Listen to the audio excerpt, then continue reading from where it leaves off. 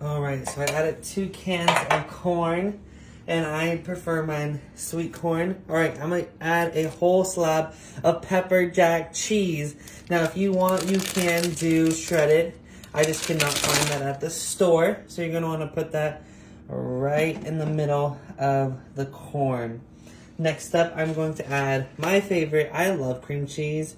Love cream cheese. So I'm gonna put that right on top of the cheese. Now I wash my hands. Someone always gonna say, "You're not washing your hands." You don't see me wash my hands, but I am washing my hands. Once that is in there, you're going to want to bring your rotel, diced tomatoes, and green chilies. If you like green chilies, you could add additional can of green chili. Just put that to the side, just like that. Oh, right. Then I'm going to add some mayonnaise. I love mayonnaise. I don't know about you. Some people don't. Some people like Miracle Whip. You're going to want to use half of this. Get it on this side.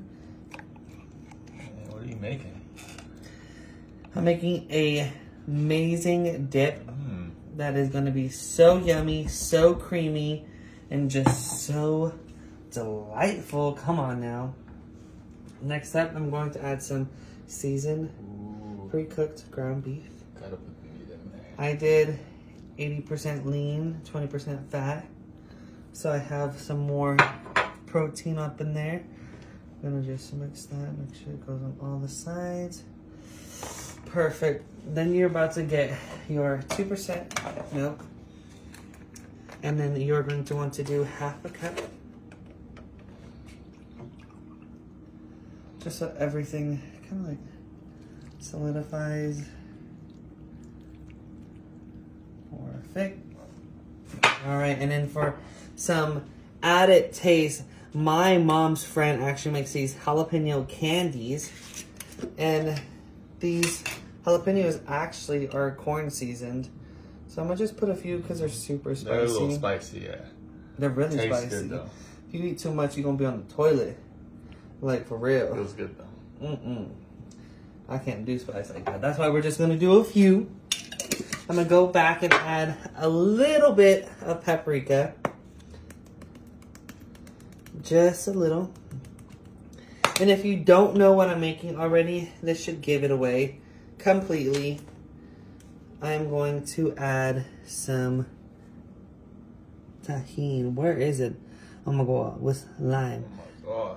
Lowest heat flavor, so I added corn, I added mayonnaise. For all my gentes out there, my people, what do you think I am making? And then I'll add a little bit more mayo and tahini at the end. You're gonna put that in, turn it up on high, and then leave it for about 2.5 to 3 hours. Guys, it is done. Are you guys ready for this reveal?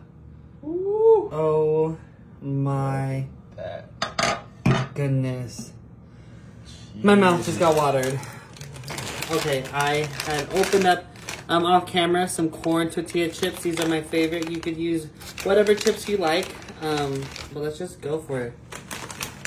Oh, right, where should I start? I should start right here, maybe. That's nice. Dang. That does look hot.